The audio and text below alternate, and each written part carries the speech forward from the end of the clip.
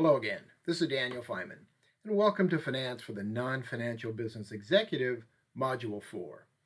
What the three pillars of finance really mean, or how various costs play into this. So we've looked at accounting, we've looked at finance in the first couple of steps. In this module, we're going to separate out accounting from finance at the next level. What really are the main differences? We're going to look at finance from the standpoint of the art of finance, because finance is really a combination of art, the decisions we make, the subjective part, and the science, the objective part. We need to understand how finance and accounting are both linked and yet at the same time different.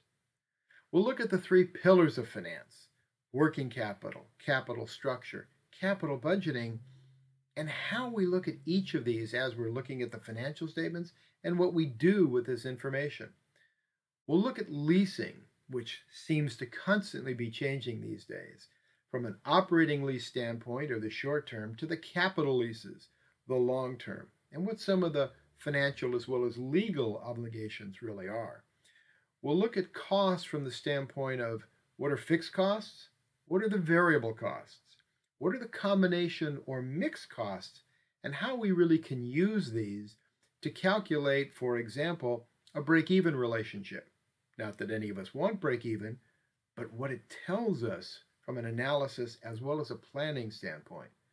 And we'll look at break-even and actually calculate it at not one, not two, but three different levels. And that's the spreadsheet that is included in this particular module. Based on the information you can gather, you can calculate and understand the break-even at the three different levels. So until next time, this is Daniel Feynman saying, have fun with finance.